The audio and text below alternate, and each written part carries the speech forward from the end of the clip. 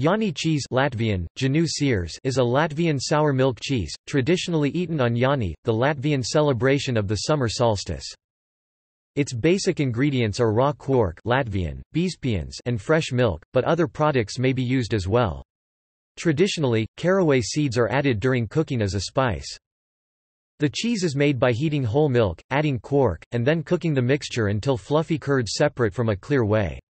The whey is discarded when the cheese mass reaches a temperature of 72 to 77 degrees Celsius (162 to 171 degrees Fahrenheit).